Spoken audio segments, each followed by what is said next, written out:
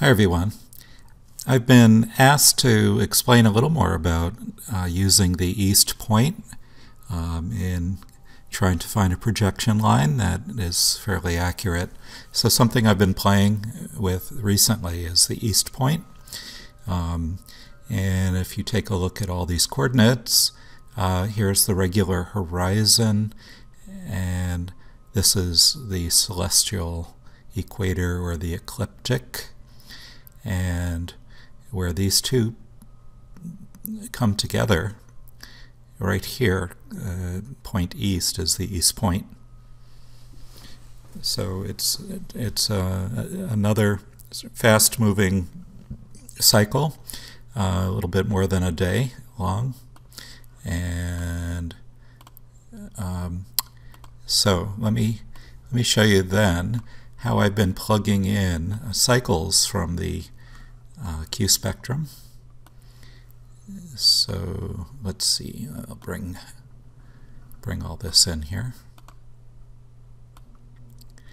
So I have Q spectrum 2 set up, an RPO of 2 set to classic, and the cycles that are centered around 50 days, anywhere from 40 to 60 or so, seem to provide accurate and elegant intra-week swing.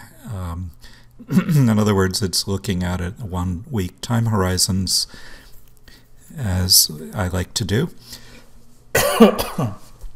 Excuse me.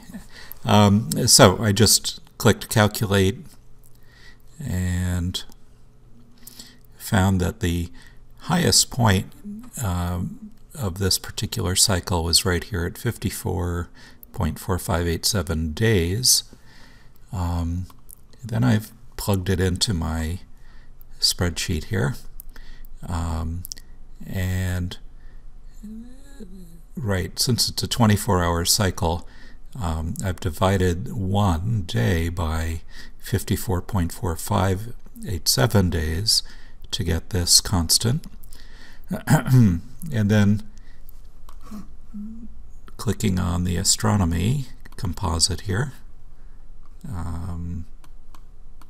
Hold on a second. And so here's East Point right over the VX or vertex, and set to geo and manual. And this is where you can plug in a very specific value like that. So I took that and plugged it in here.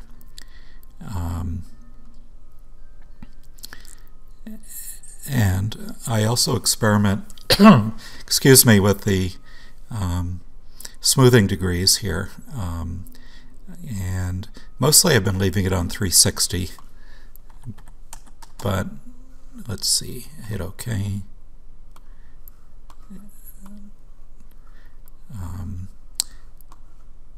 I still have a little more work to do to figure out if there are times when I want to take it off of 360.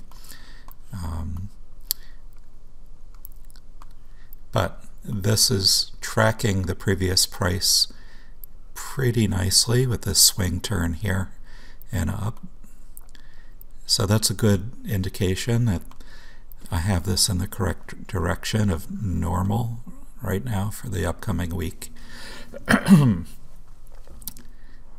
So smooth orb is also 5%, oscillator fast. Again, I set these according to what I'm looking at over here to try to catch these swings. So if this was set to very fast, it'll knock that swing backwards, not so good, and normal, it'll take it in the other direction. So there you have it. This is my method currently for pinpointing a specific cycle using Q spectrum 2 and putting that into this manually defined harmonic, which I find to be a lot more accurate than doing just 1H or 2H here. Okay, good luck. Let me know if you have any questions.